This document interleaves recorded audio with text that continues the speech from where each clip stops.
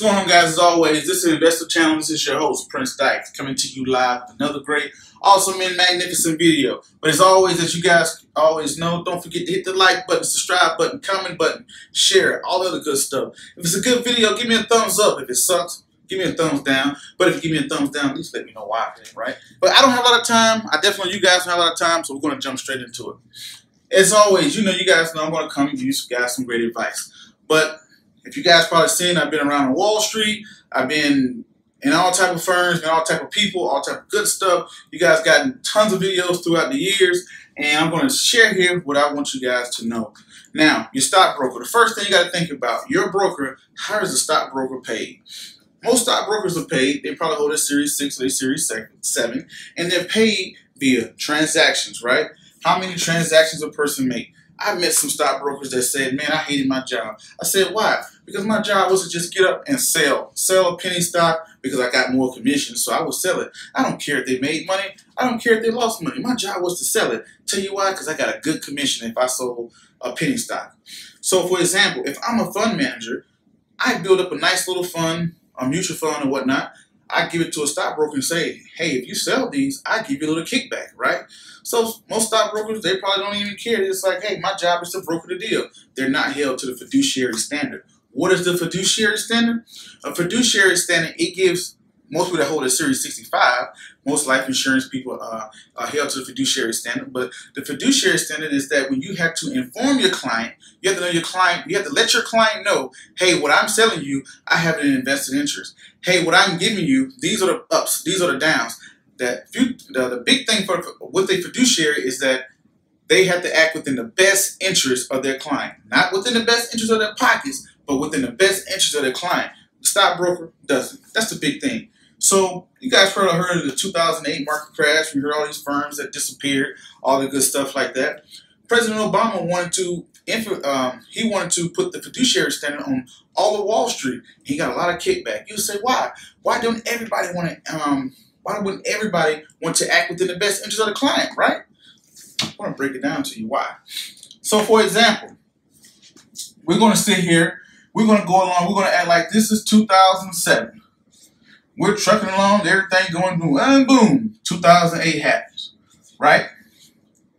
2008 happens, the market started to rebound around about 2013. So, if I sell you a mutual fund, how do I make my money as a stockbroker? You heard of 1, 2, B, Tech 1, Bravo. Those are the fees that you're charged. You don't know what your fees are? Check out some of my other videos to find out what your fees are. You know, hey, a broker has to eat too, right?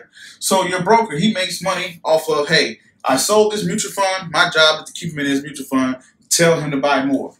Now, as the market takes a downturn and starts to go down, now you would say, hey, when you're like, hey, should I sell it? Should I sell it? No, what I'm going to tell you to do, buy more, buy more, buy more, buy more, right? So, because what would I tell you, if I told you, hey, take your money out and you sold all your mutual funds, how much money would I make? None, right? But if I told you, hey, you need to buy more while it's low, buy more into this mutual fund, you'll be cool, you'll be great, right? Because I have an invested interest of keeping you inside of this fund. That would be your broker's mentality. Now, on a fiduciary is fee-based. The difference is it doesn't matter where the client's money is.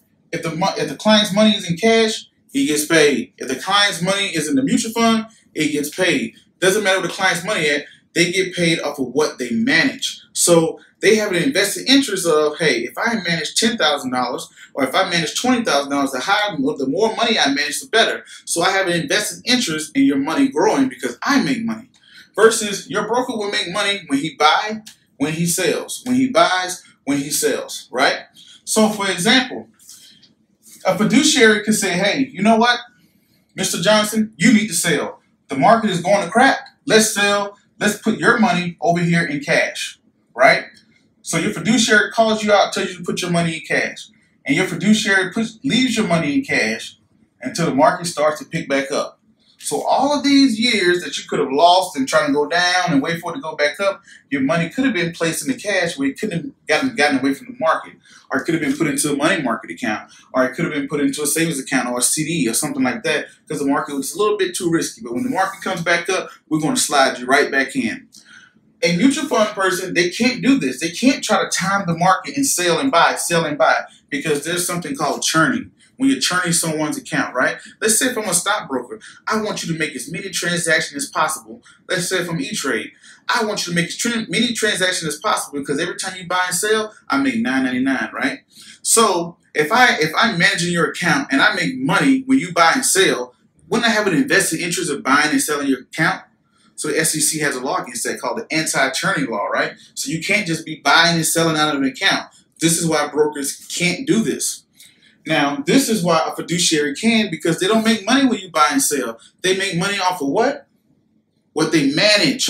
So it doesn't matter if that money is in cash. It doesn't matter if that money is wherever. They get a percentage, an annual percentage, usually with about 1 or 2, 3% of what they manage. So they don't care where your money is at. They have it in, and they have to act within the best interest of the client, because if they don't, they go to jail. This is why in 2008, nobody went to jail, because they were not held to the fiduciary standard. They didn't have to act within the best interest of the client at the time. So a fiduciary can tell you, hey, take your money out, put your money in cash until the market comes back up. Whereas someone who's in a mutual fund, they can't try to time the market, tell you to go in and out, because of what? Anti-churning. You can't churn someone's account. So they're going to tell you to keep your money in here and to keep continually buy more, so I can collect those what? Man, you guys are smart. You guys are catching on. 112 Bravo Tech 1. These are the fees that are collected by your fund managers, because if everybody takes off and sells their mutual funds, guess what? I don't get any more fees. So I want you to stay there, right? This is something that a lot of your fund managers and your brokers do not want you to know. So, because you can see the invested interest. But don't take my word for it. Do your research. I'm here to bring you what is the truth and what I have learned. Don't forget to hit that like button, subscribe button, and comment button. And to the next video, you guys already know what to do. Peace, be safe, and I'm out.